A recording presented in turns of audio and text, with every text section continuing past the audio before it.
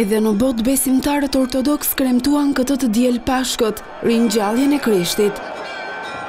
Lutjet nisën që në mesnatën e së shtunës kur mijëra besimtarë nga e gjithë bota ishin në qytetin e vjetër të Jeruzalemit në procesionin e rrugës së kryqit, në përkujtim të kryqëzimit dhe vdekjes së Jezu Krishtit.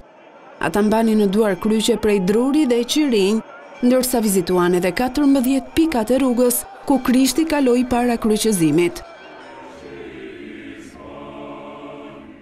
Ceremoni madhështore u mbajt edhe në Rusi, aty ku mijëra besimtarë morën pjesë në ceremoninë e ringjalljes së Jezusit.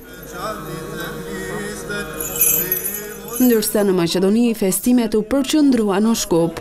Festa e Pashkeve që kremtohet çdo vit nga besimtarët përshkruhet në Testamentin e Ri, ku thuhet se Krishti u ngjall ditën e tretë pas kryqëzimit.